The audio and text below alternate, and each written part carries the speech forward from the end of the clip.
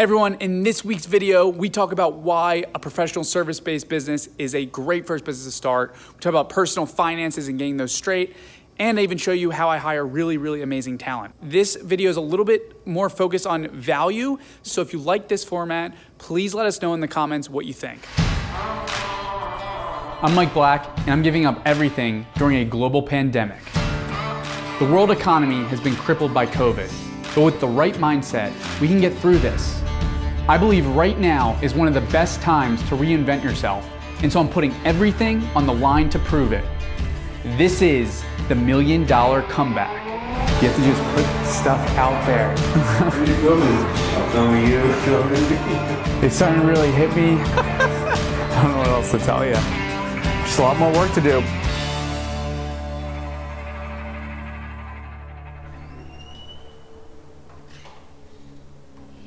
You know what I love about this? I can say whatever I want and it turns out good.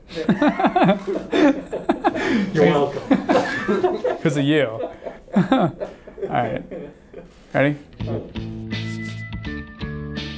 So in the last video, I was trying to figure out which business to start. I have 30 bucks in my bank account right now, so it's a little crazy. I thought I was gonna start a TikTok agency, but unfortunately that fell through. So instead, I decided to start an e-commerce marketing agency. We got this now, baby, so now it's time to put this thing to work. I kind of gave an overview of my plan of attack for starting my agency, but I didn't go into much detail. This isn't rocket science, right? Like, there's the business and there's the fulfillment. If you're that person, go find the business person that can actually grow your business. So over the last week, I spent a lot of time interviewing people, and I want to show you exactly how I do that. But before we do that, I want to explain the business model of starting an agency and why an agency is a great first business to start. A service business is a great business to start because of cash flow. You can start the business with very little money and start making a lot of cash up front. So what I want to do is explain the business model and explain the first 4 steps in starting your service business. Now there's a lot more that goes into this, but here's the first 4 steps that I'm taking. Step number 1 is pick a niche. It's really important to really niche down with whatever service you're starting. It's important not to just be a marketing agency that can do everything. You want to be the marketing agency for e-commerce or the video production company for real estate. That's one way to niche down. Another way to niche down is niche down very technically within a business. For example, the TikTok agency. That is one specific technical part of marketing. Another example, in software development, there's a bunch of different languages. You could pick one language, like iOS development, and just be the iOS development agency, and that's all you do. All we do is iOS development. We don't do anything else. We're the best at iOS development. Now the reason this is important is number 1, you can get in front of people really easy. You know exactly who to get in front of and who to pitch. And number 2, you're gonna convert much higher because people will see you as the expert in that specific field and they'll be willing to pay a premium, which means you'll also have higher profit margin. So the first thing is niching down. For me, I went with the e-commerce marketing agency. Step number 2 is to get really good mentors. Mentors that run the same type of business that you do. I'm going to get marketing agency mentors that run 6-figure, 7-figure, and 8-figure marketing agencies. You also want to get technical mentors. And when I say technical, I mean people that are experts in something specific, like hiring, sales, marketing. I need to learn Facebook ads and doing Amazon, so I want to get mentors that are really good at those things. They'll be able to help me navigate through the technical side of the business I'm building, as well as potentially validate if the people I'm hiring are actually good hires. The third step is hiring talent, and we're looking at both freelancers and agencies. Now, here's how this business model works. We go and we find talent. We leverage their portfolio to go and close deals with clients, and they do the actual work. So the way this works is I pay a Facebook marketer, let's say $50 an hour, and I bill the client $80 an hour. I sign a contract with that client, they pay me 80 bucks, I make 30 bucks, and I send 50 over to the contractor.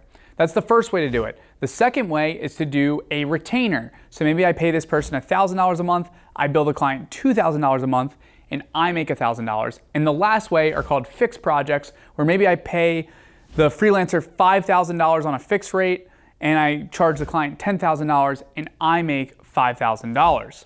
Now what's great about this is we can, again, leverage their portfolio, leverage their experience, and use that to close deals and bring in new business. The fourth and final thing that I'm doing currently, again, there's a lot more to this, but the fourth thing that I'm doing next is building credibility.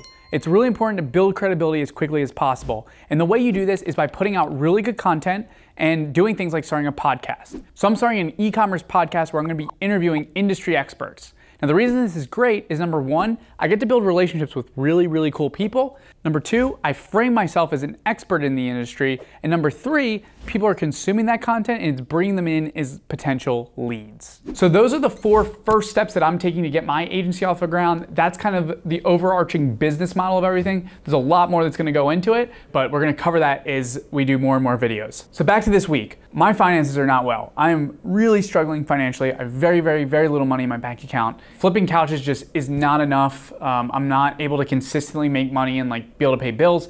And on August 10th, I have a lot of bills that are coming up. Happy Monday, everyone. Have an amazing week. It's time to get to it. So today I realized that part of the rules is that on August 10th, the 10th of every month, I owe $100 for phone and $100 for health insurance. So I realized I really need to make some money. Sick of being broke. I started looking at different things and I found a site called shiftsmart.com. I've worked 30 minutes, so I've made $5. Still grinding over here. It's a website where you can find these freelance gigs doing things like telemarketing. It pays $10 an hour and you pick which time slots that you want to work. All you need is a computer, a headset, and that's it. I interviewed, I got the job. It was super easy. Like if you have a pulse, they'll give you a job. And the job that I got was a telemarketing role doing political surveying. Holy shit, I don't even know what I'm saying. I literally don't know what I'm doing. Now in last week's video, you may have seen that I went and got a new computer. Dude, is that thing crooked? Yeah, it's a total piece of garbage. The real reason I got that computer is the software for ShiftSmart only works on Windows or Mac. Now that I had the Dell computer, I was able to start taking shifts. It was interesting to say the least. No one's answering. It's not even ringing. I've just been sitting here like an idiot, just dialing. My first shift was 4 hours. I cold called people for 4 hours and I made hundreds of calls. Hello, my name is Mike Black. May I speak to... Hello, my name is Mike Black. May I please speak to... This is Mike Black. May I please speak to... Oh, sorry about that. Have a good day. During the 4-hour shift, I only got one survey filled out. Now, that survey took about 22 minutes to fill. There was another person that got 20 minutes in and then dropped off the call because they got so angry that they were on the call for 20 minutes and it still wasn't finished. And in the training, they teach you to keep telling them like, hey, we're almost done. She was not happy. She finally hung up on me. Yeah, this job was...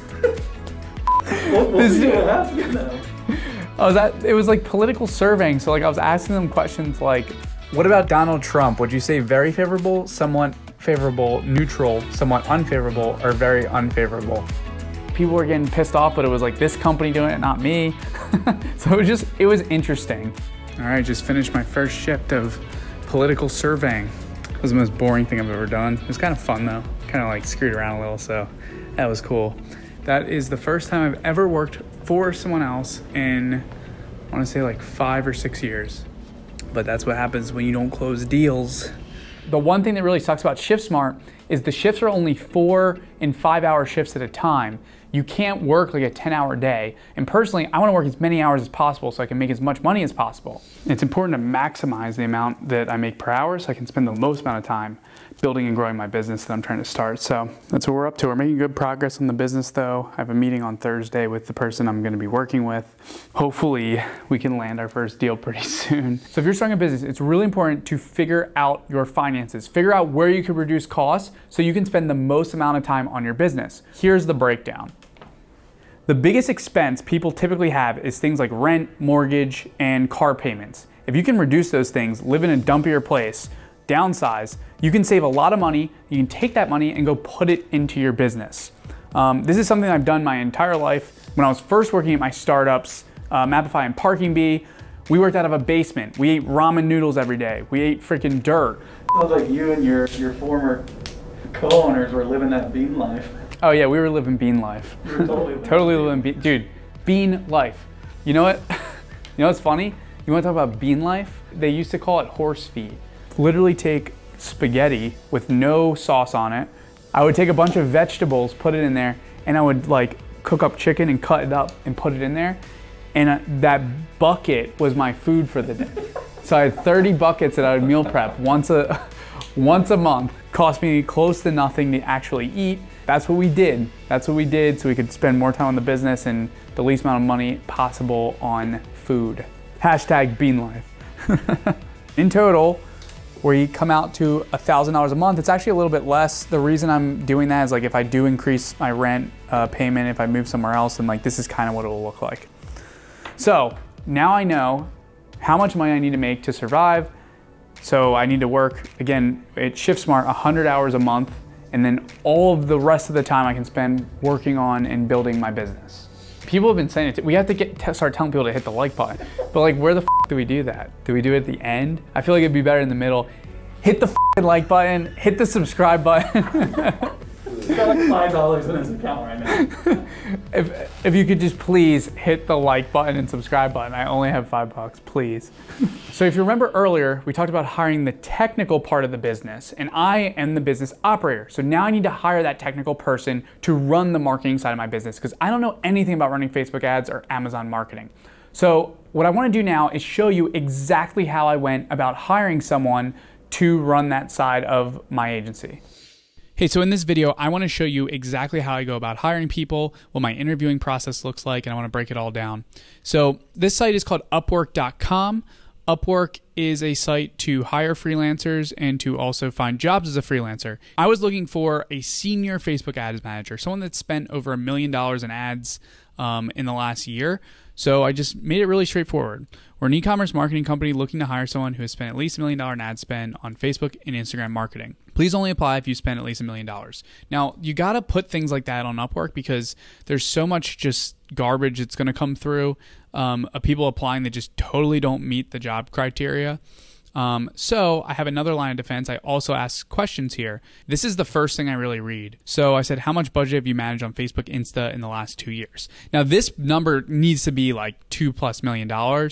If it wasn't, then I didn't interview the person. What is the highest ad budget you manage for an e-com company? Again, right here, my assumption is if you manage a lot of money for e-com companies or just on Facebook and Insta in general, then you probably know what you're doing.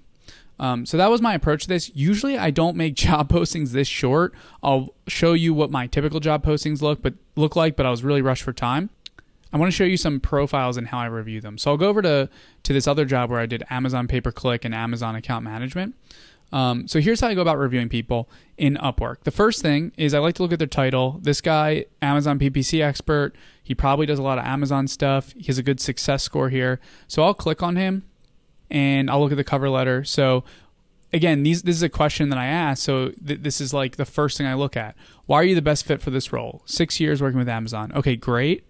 How much budget have you managed? I don't love this answer. I understand why he gave this answer, but I think on the call that I had with him, I validated that he has managed a lot of budget. Next, I go and look at their work history, which is super cool because I can like see all this stuff, Amazon, Amazon, Amazon, and he claims he's been doing it since like 2014. So let me go try to find this person's LinkedIn real quick. Okay, cool. So I was able to find this person's LinkedIn. Now, this is weird because I'm hiring someone for like Amazon, which is like pretty easy to do in terms of like, there's a lot of stuff you could fake. If you were hiring, say, a developer, you can't fake as many things, I guess, because typically developers worked at companies like, say, Facebook or Google or like another development agency. So people can't really fake certain things. Now here, if you look at this LinkedIn, a lot of this stuff can be faked because it's his own company, it looks like, or a company he works for. A lot of these things could be faked if they're grayed out like this. Let me just click on a random profile. Oh, here's another person that I interviewed. Okay, what can't be faked is actual companies. I mean, it could, but like typically people don't do that because then the company would reach out and say that they lied. So I like to see, okay, this person was an intern, and then he graduated in 2013, so that means he's been working since 2013 professionally. Okay, so he was a senior ops engineer, then a business dev associate. Now, if I was hiring a developer, you know what, this. Let's go look at a developer. Okay, so let me show you what like someone that's more junior looks like versus someone that's maybe more senior. If you look at this person, they say they're like a software developer, they have all this stuff that they're putting in their profile, and then you go and look at their actual experience and you see this person was a social media intern and then a score reporting analyst, and then you look down and go, oh, this person just graduated from an app academy, but they can do all these things. So like someone like this is like very clearly, very, very, very clearly very junior. I'm looking for someone with experience, like someone that's really been doing this for a long time. Here's another person. His name's Maxim. He worked as a Java developer for almost 6 years at this Netcracker. That means he probably is a really good Java developer. Then I can see he worked for another 4 years as a Ruby on Rails developer at Castle Digital Partners. Okay, this person is probably a really senior backend engineer. Then he also is now working as a freelancer at Topdol. He is definitely a good Ruby on Rails engineer. So that's how you can like really quickly like get an idea if someone's actually good, is like just go to their LinkedIn. If someone doesn't have a LinkedIn, that's typically not a good sign. I've found almost always with past experience.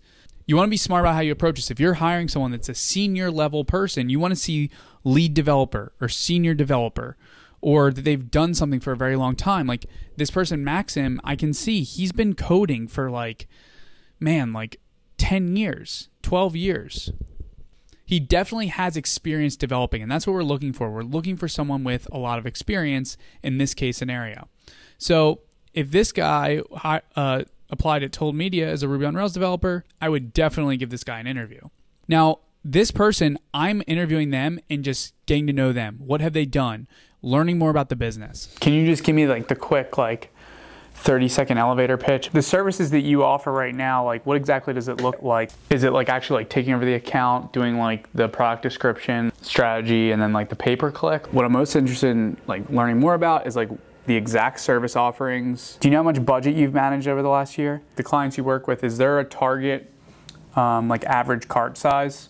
This is an important question I always ask. What would your client say about you when I do reference checks? And you can do this with people that worked at previous jobs. When I talk to your previous boss, what is he going to say about you when I do my reference checks? And then people are like, oh shit, I can't lie. So that's a little trick that I use. I forget where I learned that, but that's how I kind of go about like vetting people. If I don't have the expertise, a lot of times I'll find someone who does to help me do the technical interviews. And you can either pay someone to do that, or you can find what I call a technical mentor to help you do that. Here's a look at other places that we post jobs, and I'm going to use $1 Million Comeback as an example. So right now we're hiring for a lot of roles at $1 Million Comeback. We're looking for someone to join our social media team and our team in Austin, Texas. So here's a job post that we just put up. This is what it looks like. Are you looking for a leadership experience, blah, blah, blah. And then at the bottom, we put like what $1 Million Comeback is. And this is really important. I always use a Google form. The only place I don't use a Google form is on Upwork. And the reason for that is when people fill all this stuff out, I don't want them to just fill this out. I want them to follow the directions that says, if you're interested in working with us, please fill out this application. Bam, form. And then I click here and I can manage everything in a Google Sheet because the form is a Google form. This is actually a different job that we have that we originally had for our lead videographer role. And I asked for things like email, name, LinkedIn. If they don't fill out their LinkedIn, I don't interview them. I don't even look at their resume. Are you based in Austin? What's your salary or hourly rate? I just ask all these questions. And this is important. I want to see their portfolio. This is the first thing I go to. Paste the link to your last video. Paste a link to your favorite video. What type of gear do you have? Like, just think about like what are the important questions I need to know about the person and ask those questions. When they fill this out, again, the responses go here. And then what I do, you can see a lot of red and green. I just go through their portfolio. I click on this video. I watch it. If I don't like them, I will mark all this in red. If I do like them, I will mark it in green. Now you can see this is really great because I can just go in here and I can scroll through and I can see everything that I want to see about the person. And then I can figure out if that person deserves an interview or not. makes it very simple. The other place is Indeed. Now, LinkedIn costs money, Indeed is free. Now, you can see my hiring strategy off of Upwork is a lot different, but the same key thing matters is when you are going to interview people throughout your interviewing process is that you are asking very key questions where you can quickly look at something or click a video or whatever it is that you can validate if you want to work with that person or not. Now, that's the first step in the hiring process. We put the job app out and create your listing and your whole workflow like this. The second step is to review everything. The third step is to invite them to an interview and interview them and figure out if they're going to be a good fit. And the fourth and final step is to give them some form of a test. It's really, really, really important to give someone some form of a test. Actions speak louder than words. So let me show you a test that we gave to someone on our overseas team. Okay, so here's an example assignment we gave for a graphic designer for Told Media. Pretty much we explained the role. They had 10 hours to complete it. It was a paid assignment, and it was very, very straightforward what they had to do. They had to make some designs and then submit it. So here are the designs they had to do. Task 1, they had to make YouTube video design assets. We explain it here. Then the second task was YouTube thumbnail. And then the third task was they had to create podcast cover art. So then after they were done, they turned everything in. They billed their hours so we could see and compare okay, this person took this long and this person was really good at communicating or they're really bad at communicating. So we were able to validate people that were actually not just good at design, but where are they communicating? Where are they problem solving? What else are they good at? Again, you don't know how good someone is until you work with them. So it's super important to give an assignment. So that's all for this video. I hope this helped you with hiring. So I hope you learned a bit from that video. Those interviews went so well. I met so many amazing people that are really, really smart. And now it makes me a lot more confident going in and pitching new business. I literally learned almost everything that I really need to learn to get off the ground, almost as much as going out and getting a mentor. So the quick tip here is when you're doing these interviews, ask questions around running the business because they know what services work and they know what to upsell. So ask those questions. Okay guys, so here's where we're at. I found the talent, I found really good people to help me grow the e-commerce marketing agency, but my finances are really, really bad. At the time of recording this, August 7th, I have $4.54 in my bank account. I owe $200 for phone and health insurance, and I owe Isaac $250 for rent. Now, the problem with ShiftSmart is there's just not enough shifts available to actually make all of that. So a couple nights ago, I got really fed up and I decided to take matters in my own hands. So I went on a site called Upwork.com and I started applying to as many freelance roles as I possibly could. I applied to 10 different jobs in one night, and the next day I woke up and I had 3 interviews. One of those jobs that I had an interview for paid $25 an hour working for a law firm as a virtual assistant.